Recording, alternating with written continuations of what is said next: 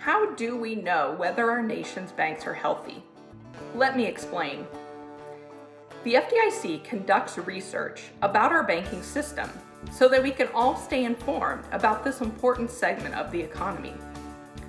One of the outcomes of this research is a report called the Quarterly Banking Profile.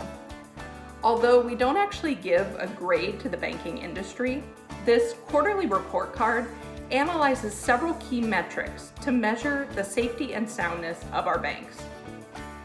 For example, bank earnings. This is how much money banks make. For most banks, the main source of these earnings is from the bread and butter of banking, taking in deposits and making loans. Add in income from other business lines and subtract out expenses such as salaries and rents, and we have bank earnings. Then there's credit quality. Banks report on the condition of their loans, including situations where borrowers have missed a payment or loans for which the bank doesn't expect to be paid back.